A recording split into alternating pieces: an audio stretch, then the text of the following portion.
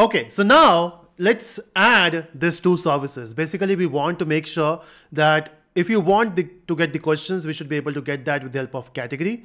And also, what if you want to add a question? So let's do that. So first, let's work around this, which is, so if you remember, this is what we were doing, right? So if you want to fetch based on a category, let's say if I want to fetch questions only for Java, it's not working at this point. We want to make it work. So what I will do is I will go back to my IDE and here let's add, because of course we have to first add a controller, right? So what I will do is I will say public, and of course this will also return the list of questions which we want. And then I can say get questions by category. Of course, your method name should make sense by reading it. Now this time, this get question category will actually accept a value because you have to mention the category, right?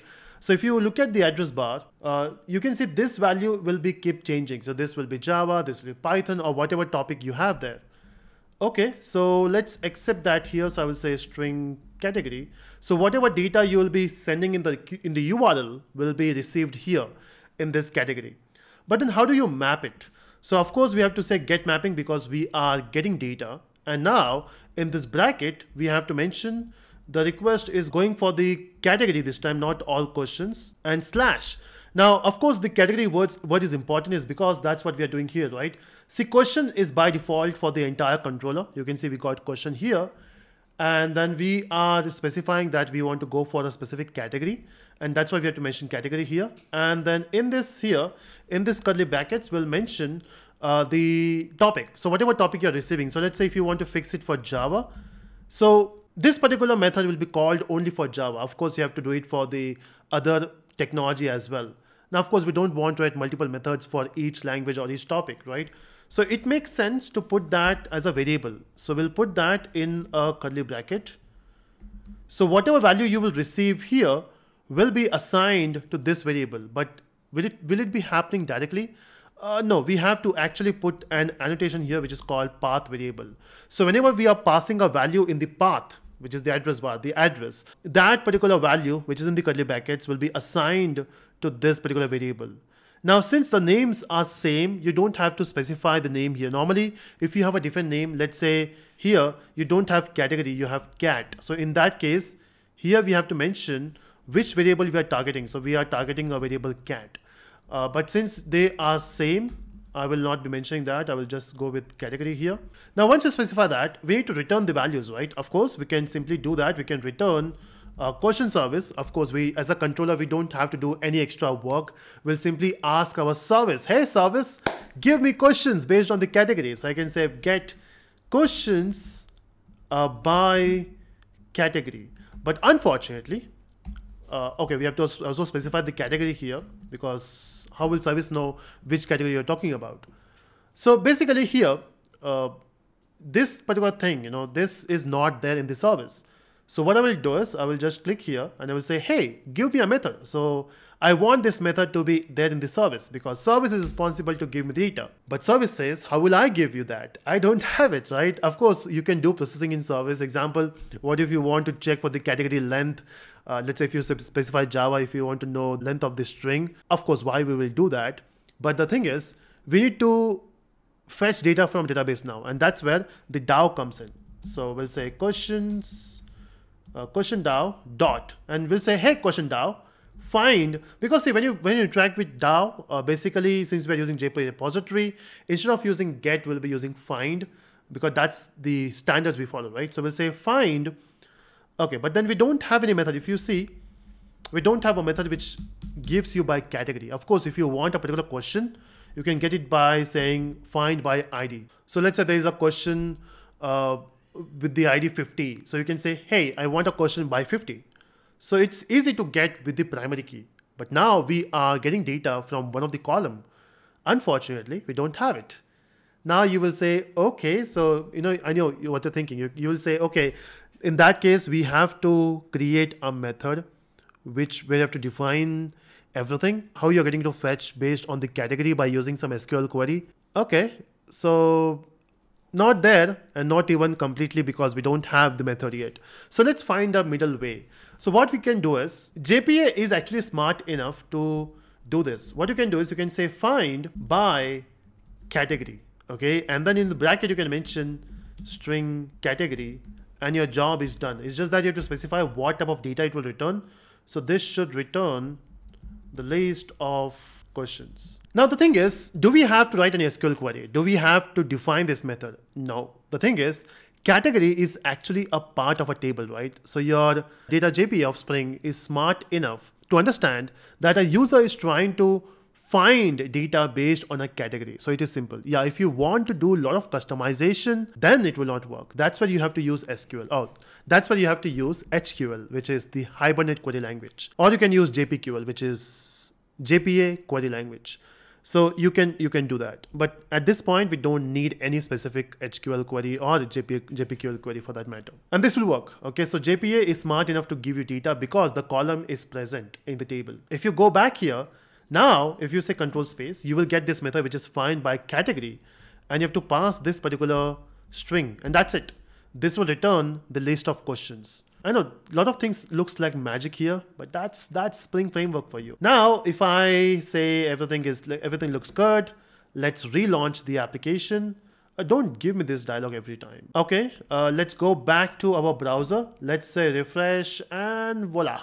Can you see that we got all the questions for Java, and Java? But yes, if you specify something else here, if you specify, let's say Python, it will give you questions for Python, if you can see.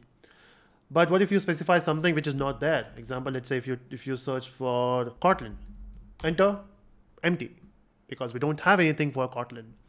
So that's how we can basically use this. We can get the categories. Okay, but what about add questions? So we know now how do you fetch all the questions. We know how to fetch questions by category, which is one of the column we have. Now let's try to work around with add. So what I will do is, let's say if I look at my database, I can do it from here itself. And if I say Java, you can see we have all these questions for Java. The last ID we have for Java is 10. Of course, after that we have Python questions. I just want to know which is my last ID which we have. So if I go back to my PG admin, we got 16 questions. Now I'm trying to add one more question, which is 17th. Okay, let's do that. So what I will do is I will just try to create a method, and this will be for adding string or adding question. But then what will I return? So maybe I want to return a message by saying, okay, it was successful or something. And then I can say not get question, add question. And then in bracket. Now, if you are sending a question from a client side, of course, right? If you are fetching data on the browser, maybe you want to send data from the browser or from the mobile application, doesn't matter.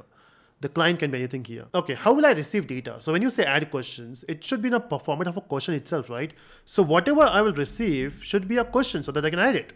I don't want to receive a text file, let's say CSV, and then manually from the code, I will just fetch each value. Oh, that will be tiring, right?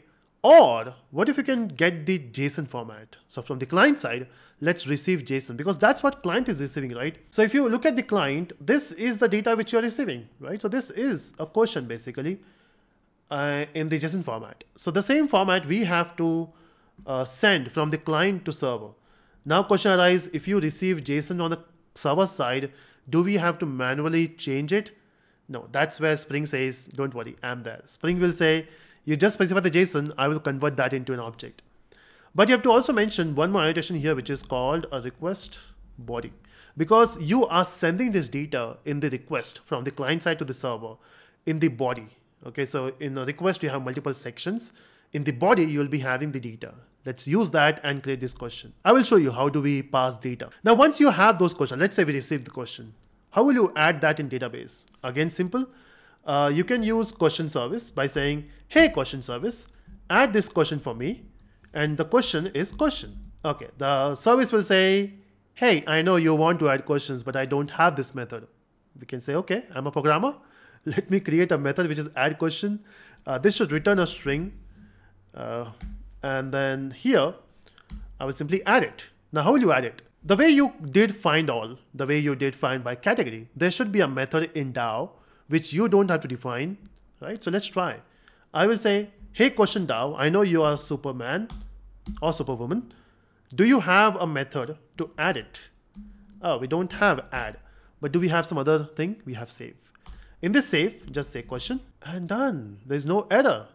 Okay, this looks cool, but we have to also return something, right? So what I will do is Let me see if save returns something. So save returns the type S extends T, the type. Okay, so it basically works with the type of data. So what I will do is I will just return manually string here and say return success. We should also return failure if something goes wrong.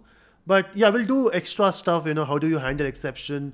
How do you work with the status code as well? Because till this point, we are just working with data, right? But if you really want to use the power of HTTP, we have status codes as well, like okay, you might be knowing about 404, right? Not found. So basically all those are status codes. Like we have 200 for okay, we have 500 for server error, we have 400 cities for the return data error. So there are different type of errors which we'll see later. But at this point, we are just returning success, nothing much. And okay, we are returning success here. In fact, we should return things which are coming from the DAO. So I will not return success. I'll just cut this part and paste it here. The success should be returned from the service itself. So if I go back to service, this is responsible to return. I don't know when I shifted to the next tab, something went wrong there. But I wanted to write success in add question in the string. Okay, this looks good. There's no problem which I can see. Even if you get some errors, we'll solve it, don't worry. Okay, so this is, okay, main thing is missing here. We have to set the mapping as well, right? Now, what type of mapping you're going to get here? The thing is, when you fetch data from a server, we normally go for get mapping, which is get method. When you want to send data to the server, we use something called post. So here, we have to use a post mapping. And in this post mapping, we will be specifying the address. So we are posting a question and then we are submitting data, right? So question should be, okay, the main is question. Maybe I can say add, yeah.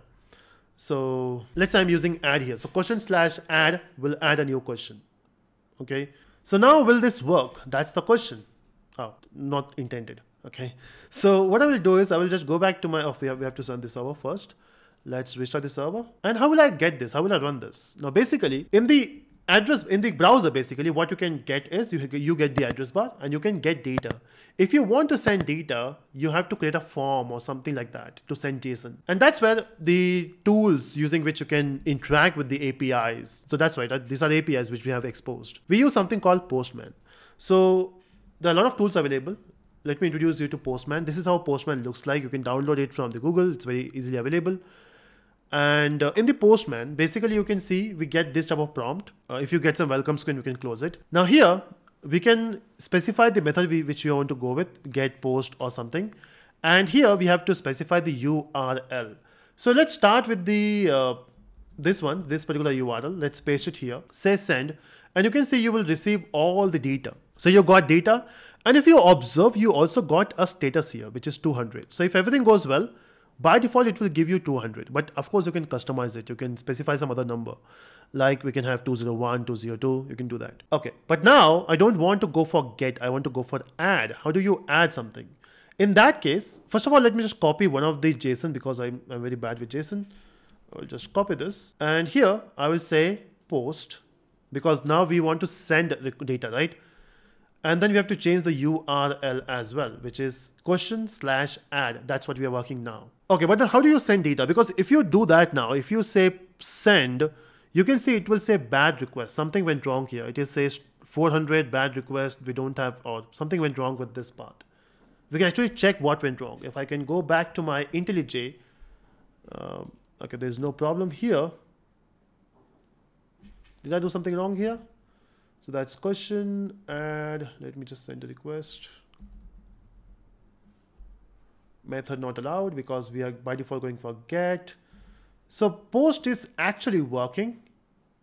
We are sending, okay, we are not sending data. So what I will do is I will go to Postman. So let's try to send data this time. So you can see it says bad request. So we are not sending data. So I will go to body and click on raw, or you can select JSON here, or JSON data. And you can paste a dummy record. So we have this thing. We already have this question. I will just customize it. I don't want to mention the ID. I want it to be auto-generated. And I want to customize the question as well. Just trying to increase the size of this. I don't want to see the history. Okay, so this question need to be changed. So I will say this question is maximum value for byte in Java. So what's the maximum value you can store in byte? So let's put some options there. Of course, you can do that in a form. Let's say 100. We got 127. We got 255. And let's say this is 999. The right answer is 127, if I'm not wrong. And this is easy. So let's say easy and done. So once we have specified the JSON data, what I can do is I can click on send. And now we got an internal error. Okay, let's see what the error is. Okay, it says the ID 1 already exists. Duplicate value for primary key. I've mentioned this sequence, right? So should I go for identity? Let's try with identity. Let's try. Click on send. Okay, we got it. So basically, instead of using sequence, we should be going for identity. And you can see it says success. I'm just curious to know the ID for that. So I will say get. I want to get all questions and send. Okay, you can see we got 17. So it is automatic. So we have to say identity there because that's what we have configured in the database. So that depends upon what type of column you're creating a database, right? So 17 works, and you can see we got the question as well. And that's how basically you add. So to add, you have to use Postman or any API tool you want to use. So we are saying we are fetching all this data. Cool. Anything else we can do here? Looks good. So yeah, we were able to fetch data by category, and we were able to add data as well. Now for this, we can also use update and delete. So if you want to use delete, you should be using a delete mapping here. Okay, so try that as assignment. Okay, and let me know your answer in the comments. So instead of using post, you have to say delete mapping. Instead of using for update, you have to use put mapping. And we have methods as well. So in DAO, basically, if you go to question service, basically, let's say I want to delete this. So I can say question DAO dot. There's an option of delete as well. And there's an option of update. There's an option of, oh, in fact, we say save. So save is used for both update and save. So I hope that makes sense. So try it out and let me know in the comments. Now, is it complete? Not exactly. We have to do a lot of different stuff. First of all, we have to add exceptions here. If something goes wrong, we have to also specify the status codes. So for that, we are going to use response entity. And then we have to also use question service or the quiz service, because questions are done. The quiz is remaining, right? How do you create a quiz? How do you play the quiz? Or playing will not be doing, maybe. Let's see how it goes. So in the next video, let's try to add certain exception handling stuff here.